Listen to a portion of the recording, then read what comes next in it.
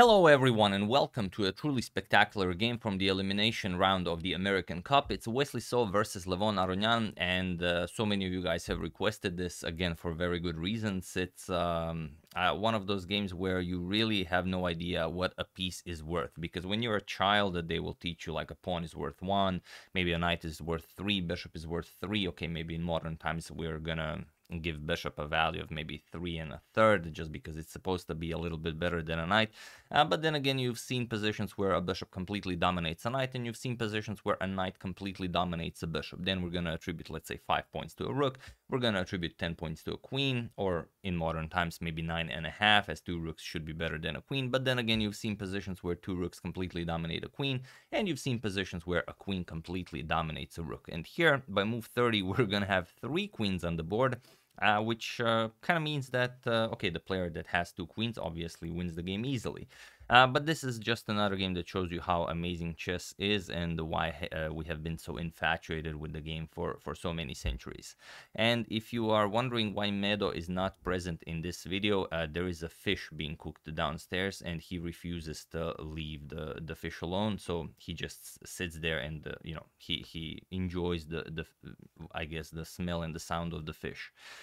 In case you were wondering. Now, getting back to the game, Wesley has the white pieces, and again, we're going to have a very, very exciting Nimzo-Indian defense. So d4, knight to f6, c4, e6, knight to c3, and bishop to b4. Levon goes for the Nimzo-Indian defense, and here Wesley tackles it with e3. So the standard and modern approach, we always mention that queen c2 and e3 are the most popular replies White has nowadays. Castles, and now bishop to d2. This is somewhat rarer, but again, it has been played many times. You don't play something like queen to c2, so when black finally captures on c3, you don't have to mess up your pawn structure, but you will not be capturing with the queen, you will be capturing with the bishop, and you will have your bishop on a very nice diagonal. So here, c5, we have a3, now challenging the bishop, and the bishop captures on c3. Bishop captures, and now knight to e4, challenging the bishop on c3, and also this is a beautiful square for the knight. If white wants to kick it away, he's going to have to play something like knight e2, knight g3, or maybe even f3 in the future, but we're going to have a beautiful knight on e4. We're going to play b6, bishop to b7, put a bishop on this diagonal, play f5, consolidate even further, and those are some general ideas. So here, Wesley goes knight to e2. This is the standard way. b6, preparing to fianchetto the bishop, and now Wesley says, all right, d5, you are not getting this diagonal for your bishop. We have d6 by Levon, and now f3 and queen to c2 are moves that have been played in this position, challenging the knight here, but Wesley plays rook to c1, and it is now, as of move 10, that we have a completely new game.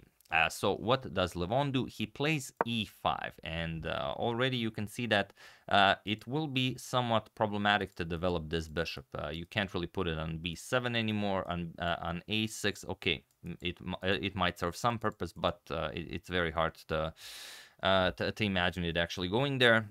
So we'll see what Levon comes up with. We have knight to g3, challenging the knight here, and now knight captures on c3. We have rook captures, so Wesley doesn't have to mess up his pawn structure, and now the bishop and the rook will support the advancement of the f-pawn. So pawn to f5, and now bishop to d3.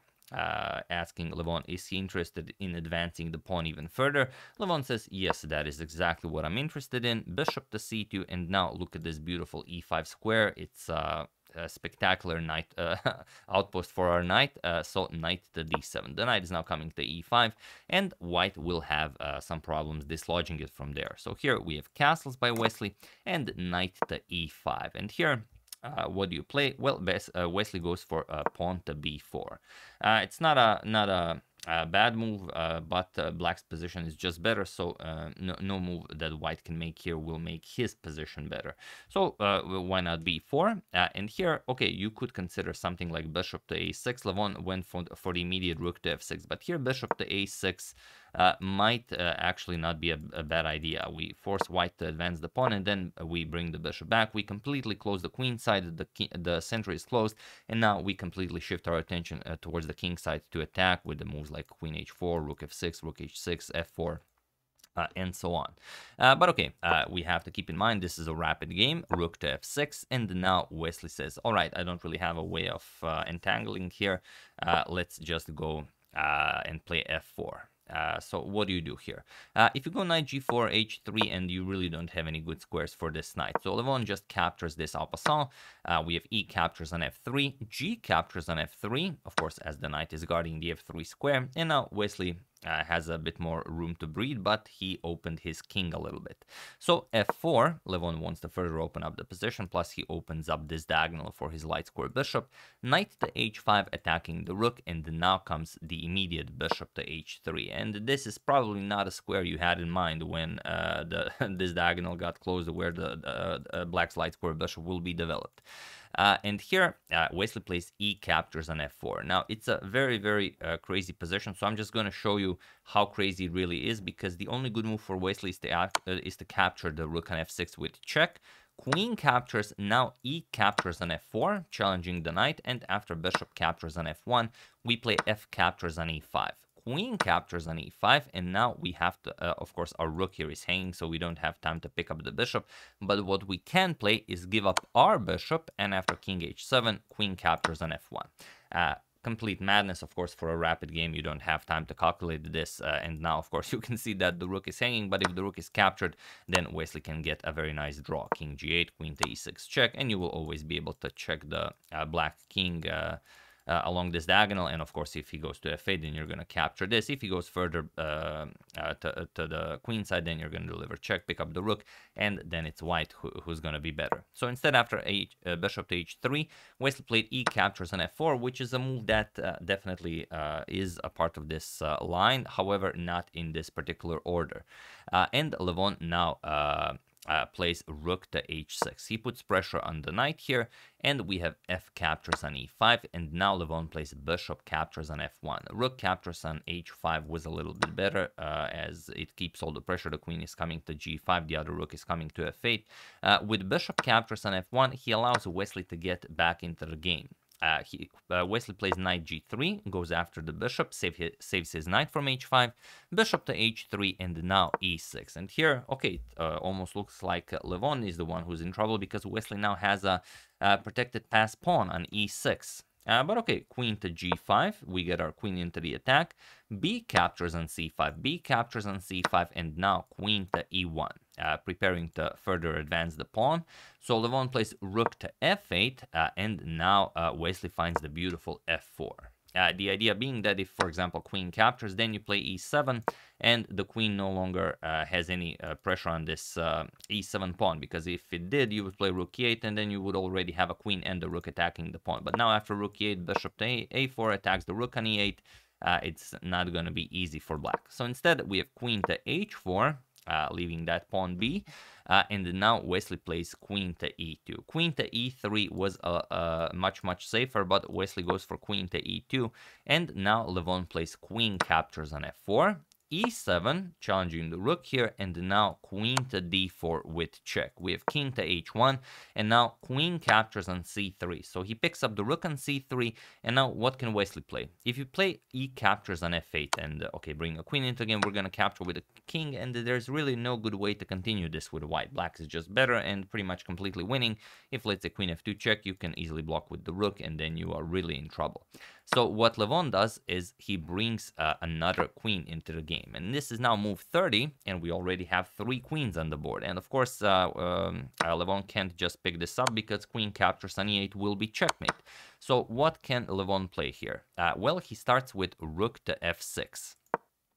Puts more pressure along the f-file, because you can see the bishop guarding f1 and both of the rooks now eyeing that f1 square. If white isn't careful, a nice checkmate might be in order. So here we have queen back to e4, getting the queen out of harm's way, because now the rook is on f6, so you could capture the queen and defend checkmate with this rook. But now here queen captures on h7 is being threatened. So it seems like Wesley came up on top, of all of this mess. But queen to a1 with check, and now you can't block with anything like this, because if knight f1, we can just capture this. Queen captures on f1, and after queen captures, rook captures on f1 will be checkmate. So instead, after queen to a1, we have bishop to b1, again preventing blocking check, while still threatening queen captures on h7. And is there anything left for Levon to do here? Well, he will defend checkmate with g6, and now Well, at the end of the day, it's Wesley who has the 2 queens, and we already said that queen is worth 10 points or maybe 9.5, so he's definitely up in material. But here we have queen to e1. A very nice move. Now the bishop can also move, but now queen b2. Levon now threatens. Well, he keeps an eye on the g2 square, and you have to be very careful of what you do. And best way to do this is. Well, there just is no good way. If you play something like queen back here, we're going to capture, and after queen captures again, rook to f1 will result in checkmate. Not in checkmate, but for example, after rook captures, queen captures, and bishop captures, this is now a completely winning endgame for Levon. He's up pawn, and also white's position is very passive. The pawn here is attacked. You're going to have to play bishop to a2 to defend it. Now white's bishop is very passive, and you're just going to start bringing your king into the game, put a king on e5, start pushing the pawns, create a passed pawn here, and white will be unable to stop all of this. Plus, these pawns are on dark square, so white really doesn't have any targets for the bishop. So after queen to b2, bishop to d3 was played. Now it seems like, okay, we added another piece to guard the f1 square, and now we have rook to f4. Rook to f3 was even better, but, you know, it's a rapid game. These guys really don't have all that much time. Rook to f4 was played, and now Wesley gets this queen to e2 move. Now he offers a queen trade, and Levon goes back, queen to f6. So he puts all the pressure he has on that f1 square, and Wesley is defending that f1 square with everything he has. And here, the position is actually equal, but Wesley has to spot queen e7. After queen e7, for example, you're going to go queen back to b2, you're going to threaten checkmate, and we're just going to repeat queen to e2, where now, okay, Levon can either repeat, or he can play queen captures on a3, and only then king to g1, and now, okay, the game continues. However, after queen to f6 by Levon, Wesley played the immediate king to g1, and this will simply not do. This allows Levon to perform a beautiful combination. Queen to d4 with check, and okay, it doesn't look like much. We're just gonna block this. We have queen to e3, and now there is only one move that wins the game for Levon, and it is the one move that Wesley missed. So feel free to pause the video and try to find the winning idea for Levon while I give you a couple of seconds.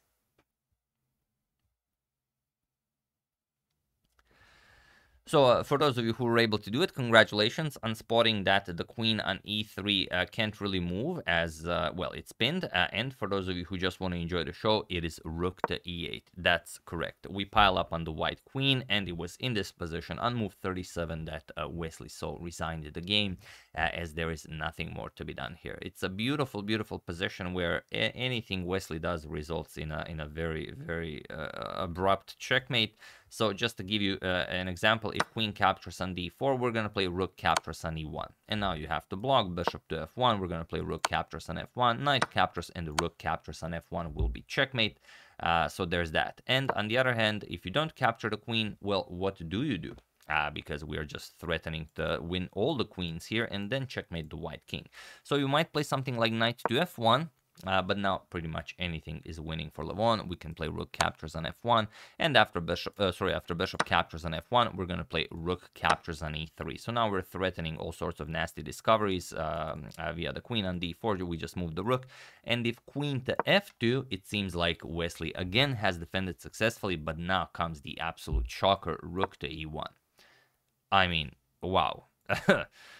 So the threat is rook captures on f1. This will be checkmate, and there is nothing Wesley can do about this. Of course, the queen will not be able to capture back. The queen is pinned by the queen on d4. And again, if you capture the queen on d4, then rook captures on d1 is again checkmate.